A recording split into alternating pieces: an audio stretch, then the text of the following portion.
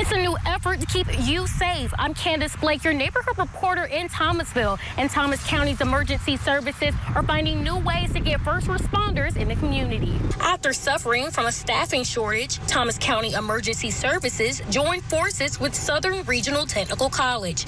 Now the Technical College will offer EMT training in addition to firefighter training for individuals with no prior experience. That's not all. Trainees will be paid beginning on the first day of training, pay starting at $12 an hour. They are looking to fill 8 spots. Lieutenant Lance Furlow tells me that they wanted to make the program more attractive for candidates in hopes of being able to become fully staffed for the first time in years. We've suffered through COVID, we suffered through the shortages, and we've seen what it looks like with skeleton crews sometimes, and now we have a chance to actually, start fixing that and bringing better, safety and preparedness and service to the citizens of the community. The last day to apply for the program is August 18th. The program begins September 5th. Your Thomasville neighborhood reporter, Candace Blake, ABC 27.